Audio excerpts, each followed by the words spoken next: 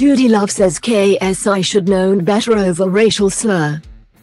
Judi Love has said that KSI should have known better over his use of a racial slur in a YouTube video that has since been taken down.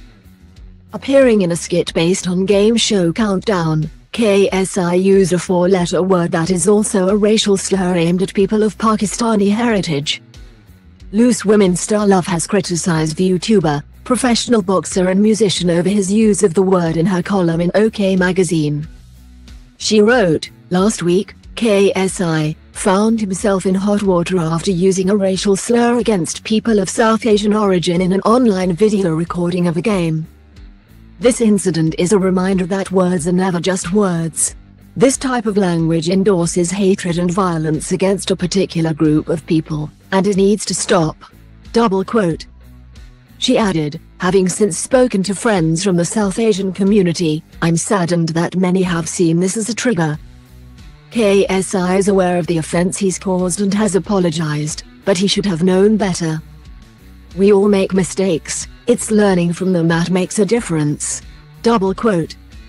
Since the YouTube video came out, KSI has twice apologized and has also visited a mosque in Bradford. He said, "I want to take this opportunity to offer my deepest and most sincere apologies for my words and actions. There are no excuses for what I said, and I recognize that I have caused a lot of hurt and disappointment to so many people that look up to me.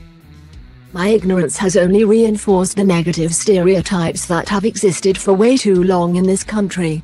Double quote. The popular content creator has also insisted he will continue to educate himself on South Asian history and culture. A man who attends the mosque KSI went to spoke to the BBC about meeting with the rapper. "It's educating him.